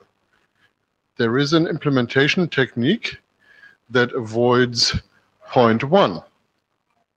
Yes. Okay. Now, of course, we still have to work with those other points. So, for instance, we have to think about what does it actually mean for the first fragment to be sent, the next router actually forwarding that first fragment, and at exactly the same time, the original sender sending the second fragment. Yeah, so but I disagree with your first point that we have done everything, that there is nothing to do for the first, right? I can. Do you want to keep that, my answer for later? The point is, I agree that it's mostly a local behavior that doesn't need a standard, it needs to be done well, but it's about creating a state for the next fragments. And so what requires a protocol is, when do you know that you can clean that state? Yes. Right. And, so this boils down to, to the last point about fragment recovery. If you have a fragment recovery, then you can use that piece to clean the state, and that's when there is a relation. That's my answer to you. Okay. So there is a number of implementation issues about timing here. Yes, and a number it probably of them. would be a good thing to think about those. And if I hear what you just said, you want to conflate them with retransmission. I want to well, no, not really. The 2 points in the middle are really close to one another. What is conflated is the recovery and the solution to the recomposition, because you can use the message back, which enable recovery, to also signal, I'm done. I got them all. You can clean the states in the middle. Well, that's the only conflation I have in mind. Important observation is that this message back already has been there for a long time. So we do radio layer X of all of our packets, of all of our adaptation layer packets, except for multicasts, including fragments. So that has already been there. So you are asking for a different kind of additional retransmission. It's the, okay, 6LoWPAN end-to-end. It's not the one hop thing. Right. It's a multi-hop thing. It needs to be very, very clear. Right. Yes, true. That's why it's a route over probe, right? Yeah. And I'm going to say the next thing when you're at the slide that. And yes, exactly. And that will be next slide exactly. So let's keep that for next slide. Spencer Dawkins, just as a nosy individual, just to help me understand, because I haven't read any more of this draft than David has. Are we talking about many, I mean, like most packets being fragmented, or is this a relatively small number? There are 4 use cases in the IoT mostly. 2 of them, once in each direction, requires fragmentation. One is reflashing of devices, quite rare, and so that's going down to the devices. And the other one is, there are some examples of IoT devices which will capture a lot of data in one bulk, like vibration, store that in a file, and then you need to stream that file all the way up. And you want to do that in some blocks. Most of the normal IoT activity will never fragment. Good thing. So, and the last question, just to help me keep up. So if you do have a loss, are you, today, if you do have a loss, are you retransmitting the whole packet or just a fragment? The whole packet. Yeah, it will be Okay, transport layer retransmission. So what I would expect. Yes. Okay, cool. And it's not even that. It's today's cost of energy associated to that and a lot of latency, because those timers, those retry timers, are infinitely long, because this network is so slow and it can be very variable as well. So the timeout values are very huge. But the other drawback is mostly what touches us at the 6LoWPAN layer is the devices are usually constrained. Right? Mostly, sure, for instance, if you're sending a new image to this IoT device and you're losing just one fragment, the timeout is actually very long. And usually all the buffers are clogged with things like that, and now you can't receive anything. And that's really what created this RFC 673-88, because he was wondering, Jorgen was wondering why he had so poor performance on his 6LoWPAN network. And the reason was, once in a while there's a packet being fragmented, the loss ratio being what it is, he would consume all his buffers, and then he would drop the other packets, you see. And and he could debug that because he introduced SNMP in that device, and that's this RFC. Cool, thank you. Ouch. Yeah. We could to see it correct coming, though. We saw it coming. One thing, of course, there is a retransmission per fragment, which is based on the radio layer egg. On the one hop. Yes. All right. So we cover one hop. We don't cover the mesh. I hope I wrote it in the first slide. Otherwise, I hope it's very clear on the document. Now, if you progress a little bit on the network and you don't have a NAC back, or I don't know what, then if the packet gets lost in the middle of the network, you're screwed. If you retry, you can still progress. You're not screwed. Rahul Jadhav from Huawei. So I think it's an important problem to solve. The problem statement is important, but I have some reservations towards the solution. We're not here for the solution, but I would take them on the mailing list. So one of the primary disadvantage Carsten already highlighted about the sender and receiver both forwarding at the same time. So while the first fragment has been sent from the receiver towards the next hop, so it increases the collision rate. You mean the acknowledgements back, or the second fragment? No. So a sender is sending a first fragment, then receiver receives it and then sends it forward. But by the time the sender has another, the sender is the relay, right? Yeah. That's what you mean, the receiver. So this was not the problem currently. It's one of these. It's actually fragment flows interfere with one another. Yeah. So 6-station won't have any problem like that, because the second half we use. So for 6-station it won't be a problem. That's why it's specified single frequency mesh, which is usually Wi-Fi. Yeah. So the other problem that I see is with regards to single buffer strategy. If any of the device in the the path has a single buffer, okay, or let's say the sender has a single buffer, then unless and until the complete all the fragments are being received by the end receiver, it has to wait. Yes. And that will take substantial long time as compared to the solution L3. is not mandating anything about buffers, right? I mean, so it's not prime against solution, it's a prime, right? No, I'm just saying that there's a scenario where the sender has only a single buffer. Let's say it's a constraint node. Oh yeah, that's really what caused prime in our system. Right. Yeah. So let's say it has 10 fragments to forward, and now in the current case, it forwards all the 10 fragments in a single stage. Oh, without any wait. Yes, it pushes them. There is there will be layer 2 acknowledgements. There will be all. So, but the point is now it has to forward it 5 hops down the line. Oh, it will take more time if you slow them down at the source. Yes. And you won't be. So the source has to now keep a bigger queue for all the other packets which are buffering over the time. True. That's true, right? Yeah. So I just want to take into consideration this. Just high order a bit here. I'm going to cut the line right now. So after Thomas, because we need some time at the end. We want to actually ask some questions. This is not about designing a solution. This is not about a solution. This is just about here's some potential issues, and then the questions will be more like, should we do something about it? That sort of thing, right? So we want to get a sense of the room of whether we should do something about this problem. I'll be very quick, Thomas. I think this is an important issue that we need to address. It's a major pain to have to reassemble at every hop. It's all kinds of problems with buffers, how long do I wait, stuff like this. And I've read your draft right before the meeting. I've sent a kind of a very detailed PDF with many points. If Carsten says it has been done, great, but I'd like to understand how. Either we can have a side meeting. I mean, we need to do something about this. I think we agree it's important. This has been coming up so many times. I'm waiting for something I can use. And so either we come together this week and we figure it out, or I don't know, we do an interim, but I mean, this cannot be coming up again in Singapore and again after that. We just have to solve this thing. It's not hard. Can we move to the next slide, and then we'll have a lot of time for question and response? So based on the primes that were listed on the previous slide, I basically made that list. Don't know if it's complete, but it's my view of it. First thing, we need to provide fragment forwarding. So whether it's a secret sauce in a node, or we actually explain, there are pitfalls. I described them last time. There are ways of doing this very wrong, which appear to work until they don't.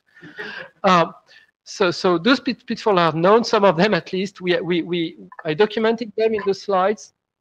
I'd rather propose a way that everybody understands, that everybody validates, that does the fragment forwarding well. Okay, even if people have been doing that for 10 years in their own implementation, I'd like the IETF to come up and say, here is a way that we recognize work, and we'll do the trick for you.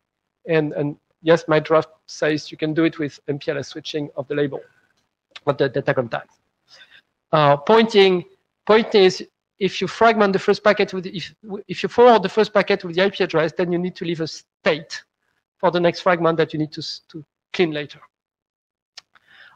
Second thing, we may or may not want to solve the second prime in the previous list, which was kind of this burst of fragments going on. If we send this burst, like Raoul just said, we free memory on the sender, but we bloat the next hop, and then the next hop, which may get different bursts coming from different places. At the end of the day, packet loss, fragment loss, all the bad things.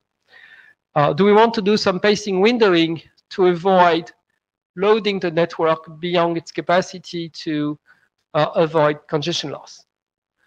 Same thing for next step, sorry, fragment reliability. Do we want to be able to retry individually fragments which have been lost somewhere in the middle of this mesh, right? So exhausted retries in the middle of the mesh, what do we do?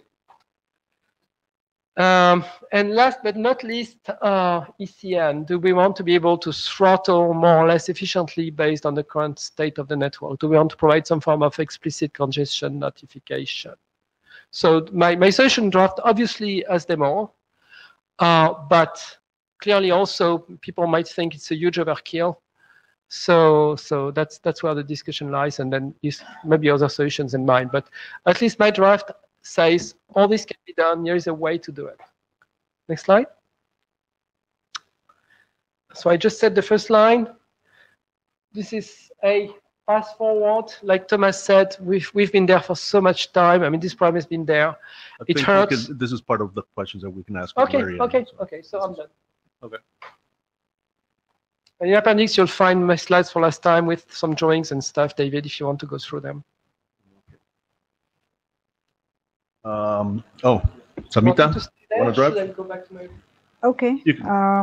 I can go through some part of the slides and let's see how we can handle the questions. So thank you, Pascal, for elaborating the issues with the route over. So when RFC 4944 was defined, IPv6 for 802.15.14, 802.15.4, it was mainly designed for mesh under forwarding. This is mostly at the 2.5 layer, packet forwarding with the 6LoWPAN adaptation layer and using mesh header. The problems that if you want to use the same technique for route over, you will have the problems that Pascal already mentioned. So the next few slides, we are going to, Gabriel and I, going to put together some of the questions and see what should be in scope and what shouldn't be in scope. So we know that we have solved mesh under, but we want to ask the working group if the current definition for fragmentation, forwarding, fragmentation format under mesh under is sufficient for other 6LoW technologies. If there is any interest in the working group to revisit and reevaluate that. Partly, I know that some of the other technologies that we have specified in this group, many of them don't want to use fragmentation because because of their MPU size, or that's what they have specified. And if there is any implementation in layer 2 that they may want to use mesh under with fragmentation, that is something then we can work on it. And the second question is route over. It looks like Pascal has been promoting the fragmentation solution for some time, and today in the working group we want to, I think, take a consensus whether we are going to work on this route over fragmentation solution, knowing that the current specification is not sufficient. So, Gabriel, do you want to take the consensus now? We have 5 minutes left, so I think we should get onto the questions. So, okay. Carsten, do you have a clarification question or something very quick? So I want to go just want to make sure that we actually discuss things that exist.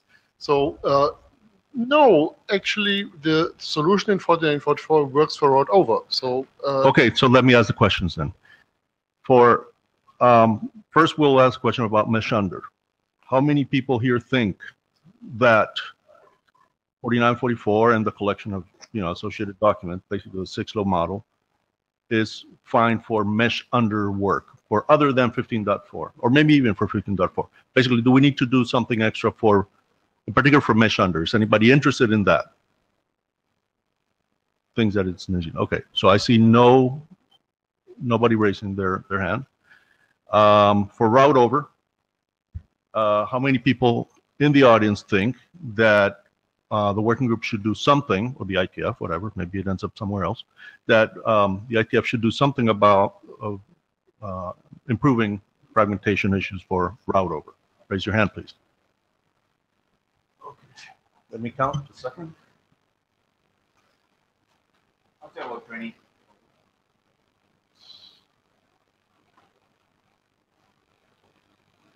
Yeah, it's 20 plus. So it's about probably more than half. Okay, so that sounds like a definite. What's the number? 20? It was more than 20, 21, 22-ish. It definitely looks like more than half of the people in here right now.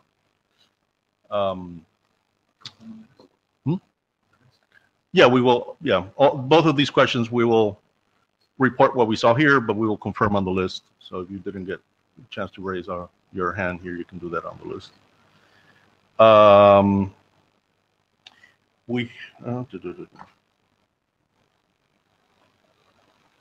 Well, the big question with the 3 seconds that we have right now is, it seems reasonable to think that there's going to be potentially some work on route over. Carsten disagrees with that? No, I'm not disagreeing with it.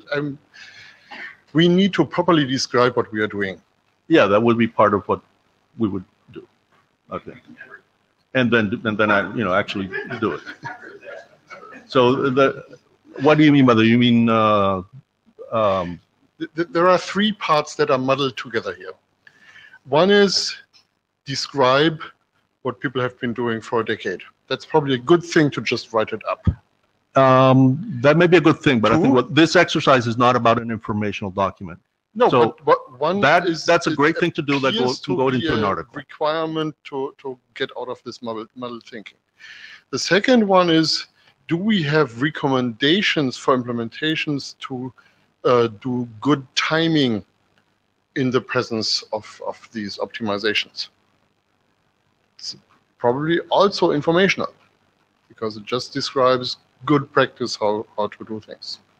But it could also be normative. I don't know.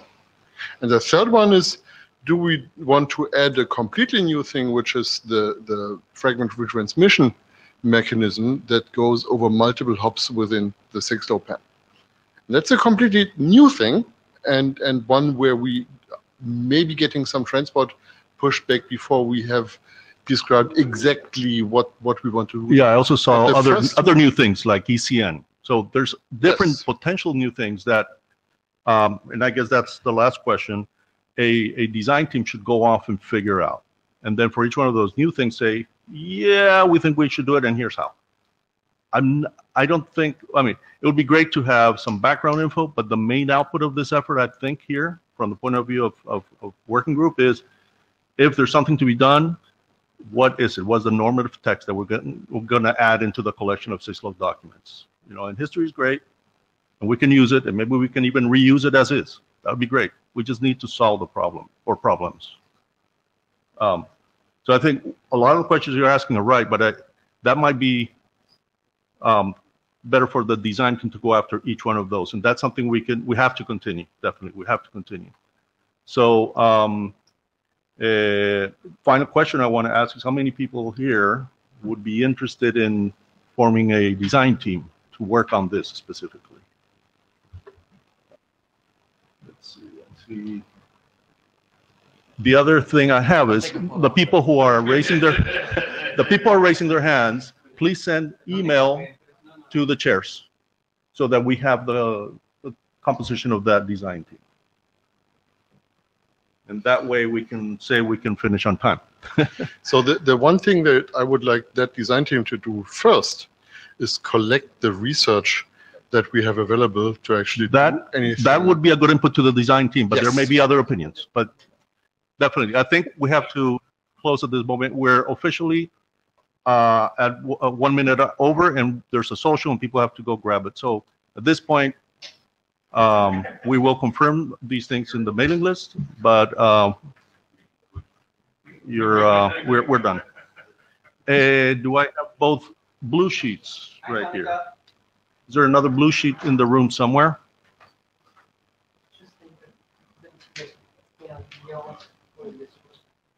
Thank you, guys. Yeah. Yeah, that's a good point. Thank you. Thank